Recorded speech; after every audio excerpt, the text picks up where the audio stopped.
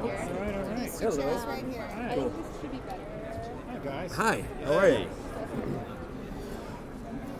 So from what we hear, How's it going? more questions this year than answers. Oh, There boy. are some answers, though. I mean, the first episode picks up immediately after the last episode or the finale, so Yep. you find out immediately where the bullet went, what happens, and the aftermath of that. Yeah. So there are some definite answers, and as the season progresses, there's other struggles that, other questions that we're trying to figure out. Series long things, Yep. but there are some answers that some of the other characters are trying to find the answers to. You know. How much do you guys know about what is going to happen this season? How much are you sort of pre-prepped, or do you just literally find out as the script comes to you? Yeah, I feel like in the beginning of last year, none of us wanted to know anything, and they kind of like we rode that wave for as long as we possibly could, until it got to a place where a few of us, so much was happening, almost 10 episodes in kind of thing, that we needed a little outline of what was about to come. I got a little indication the beginning of this season what was happening with everything, obviously the cliffhanger that happened with us and all that good stuff. But we still don't know. I mean, we're almost halfway through and we still don't know what's about to happen. So We're shooting episode 8 right now, so obviously we know just a little bit more than half of the season. Yep. But I think there's some really big things coming at the end of the season that I have no idea about. No, me neither. So I think there's a big... And they keep there's a big hinting at answer it coming. too, so they keep, And you were talking about answers. I think there's something big at the end of the season. I don't know what it is yet. Yes, Yeah. absolutely. Did they film? We understand that this season picks up straight after the gunshot. Did they film what's going to happen at the end of last year? What do you mean? When they, How the scene In other words, they finished. did it literally Oh, picks yeah. up in that scene.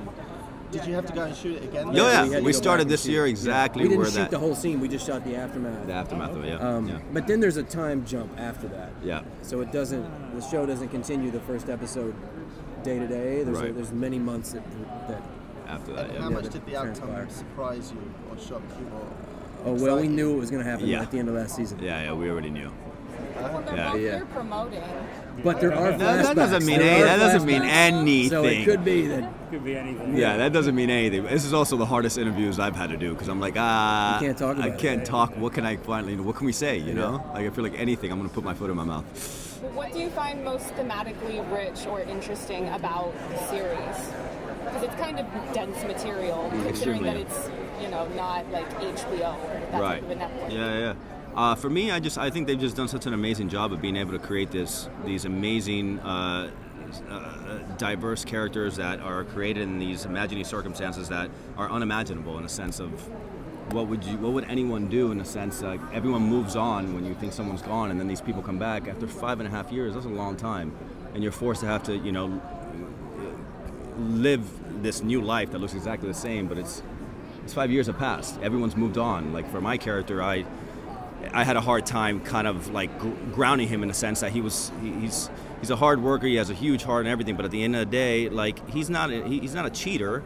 But he after a long time fell in love with her best friend, because of course it had to be her best friend, as it would in a scripted television show. And then she comes back, and it's like he's forced to have to kind of live this new normal with having to see her every day. And I mean, it's very rich and beautifully put together, And this guy's had some. I think I've been lucky in that regard because Zeke's had a lot of personal story. He's had a lot of backstory and things that are compelling to me as an actor. So I haven't had to play these big, huge, abstract ideas as much. It's been more about personal connection and Zeke's history and his family, and you'll see some more people in this second season as well.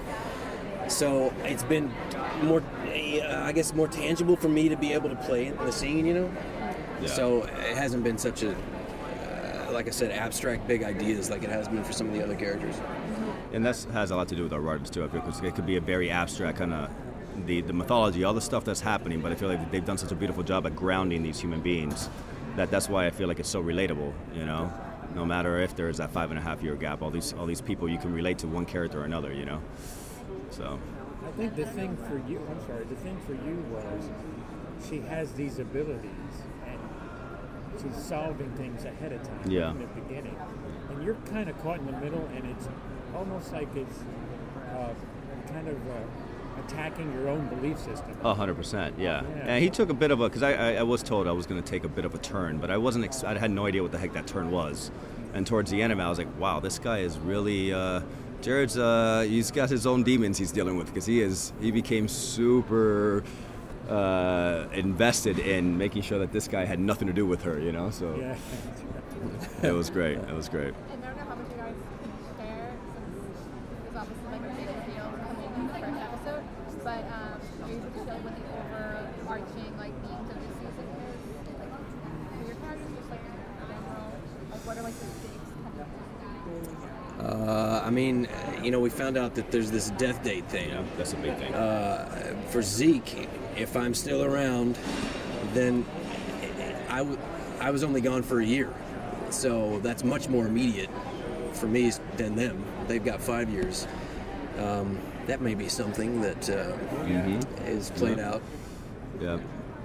If Jared happened not to get the bullet in his heart, then this season he definitely, you'll see him go down a very different path than we saw him last year.